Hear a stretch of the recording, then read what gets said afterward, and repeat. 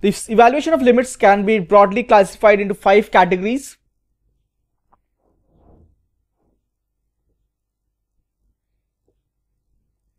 The first one is evaluation of algebraic limits, when the function is of some algebraic form. The second one is trigonometric limits, where you have trigonometric functions and you have been asked to evaluate those limits. Then you have logarithmic limits. As is obvious, it deals with logarithms.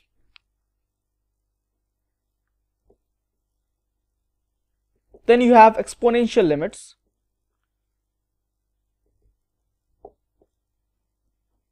And finally, you have something called miscellaneous form.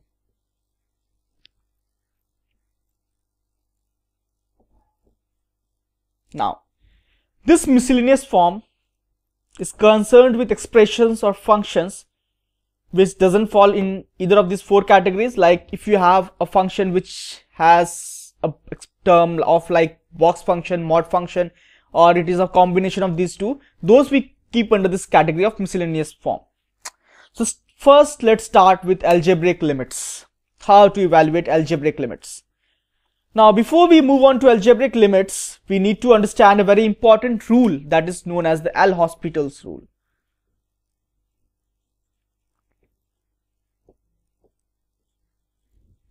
So now let's discuss what LHospitals Rule is.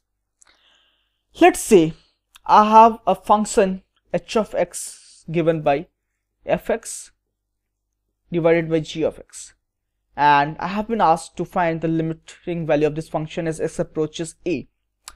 Now let's say it happens that when I put a to these expressions, when I put a f of a and g by a, then the function is taking value like 0 by 0 or infinity by infinity, these two types. So in this case, when the function is taking either 0 by 0 form or infinity by infinity form, only then this rule is applicable. Now let's understand what this rule says. The rule says that if I have an expression like fx by gs which takes 0 by 0 form or infinity by infinity form at x equals to a, then what I can do is I can differentiate the numerator and denominator separately and keep doing that until the indeterminate form of 0 by 0 and infinity by infinity is removed. So what I'll do is I'll just differentiate this, I'll put x equals to a and I'll check the value of this expression. If this is a finite number, this is not of the form 0 by 0 and infinity by infinity, then well and fine. If this again takes an indeterminate form, I'll again differentiate this. Again I'll put x equals to a. Again check for the value. If it's a finite or infinite number, then it's fine. But if it again takes indeterminate form, I'll again continue this. I'll keep this doing until I get rid of the indeterminate form. And when I get rid of the indeterminate form, the limiting value of the expression becomes the limit. So this is what LHospital rule says. Now let's move on to our topic, main topic, that is algebraic limits.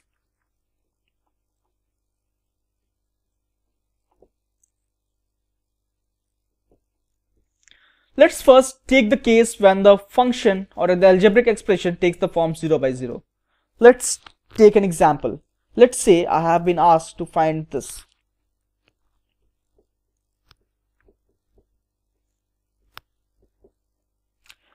This is a 0 by 0 form. So let's first discuss this using LHospitals rule, how to solve this. This is a 0 by 0 form. We'll differentiate the numerator and denominator separately. So I differentiated the numerator, didn't have to differentiate the denominator. I'll put x equals to 1. This is taking a value of -1. So the limit value is -1. The other approach could be the factorization method. In factorization method, what I'll do is I'll just separate out the factors of this numerator and denominator. The numerator factors are x minus 1 and x minus 2, and the denominator is x minus 1. Now yes, again you can see that since I'm approaching 1, I'm not saying that x is equal to 1, so I can cancel these two factors, so I'll get x minus 2. Now here I have to put a value of x which is close to 1 like this. So this becomes minus 1 plus minus h. Now since h is a very small quantity approaching 0, this becomes minus 1. I could have directly put x equals to 1 here to find this part. I just put plus minus h to show you that actually we are concerned with the neighborhood of 1. We are not concerned with exactly at 1, we are concerned with the neighborhood of 1.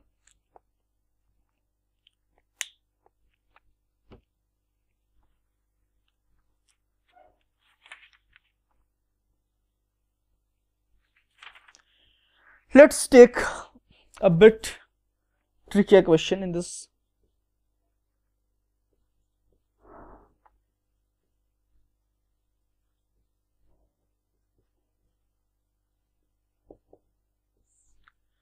Let's say I have asked you to evaluate this limit. The first thing you can do is just put x equals to 1. When you put x equals to 1, you see that this is 0, this is 0, and this is 1, this is minus 1. So both of these get cancelled. So in the numerator you have a 0. Denominator again you have a 0. So it takes 0 by 0 form. So to solve this question, you could have used the LHospitals rule. But you see, you have a log x term here, you have x cube, you have x square, you have a product. So differentiating becomes a bit tougher. Let's look for something simpler. Let's factorize this expression. Let's separate the log x part and the rest part separate.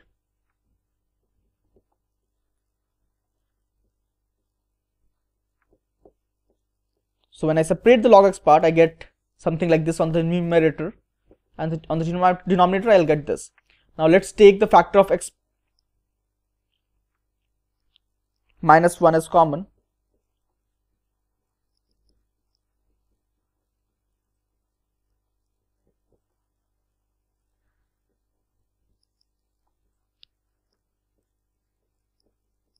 Okay, now you see that I can cancel these two.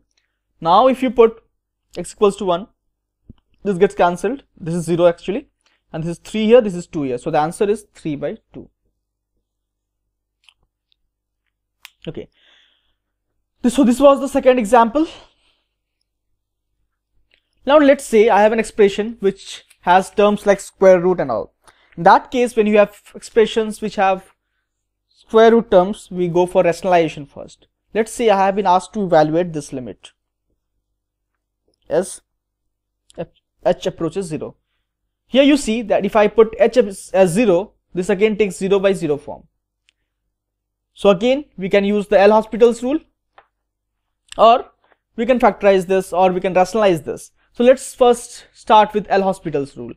For LHospitals rule, I need to differentiate the numerator and the denominator with respect to h. So the denominator, if I differentiate with respect to h, I'll get 1, and the numerator, if I differentiate with respect to h, I'll get 1 by 2 root of plus h. Now I put h equals to 0, so I'll get the answer as 1 by 2 root x. This was using LHospitals rule. Now let's rationalize this, so as to get rid of square root sign on the numerator. So when I multiply this with root x plus h plus root x, on the numerator I'll get 1 plus x plus h minus x by h, and on the denominator I'll get x plus h plus root of x. Okay, so now if I put h equals to 0, so I'll get this expression.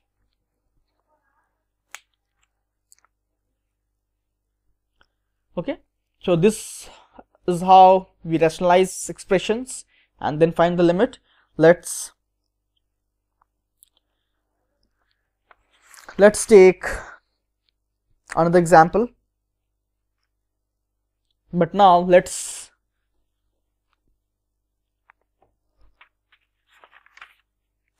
take a bit trickier question.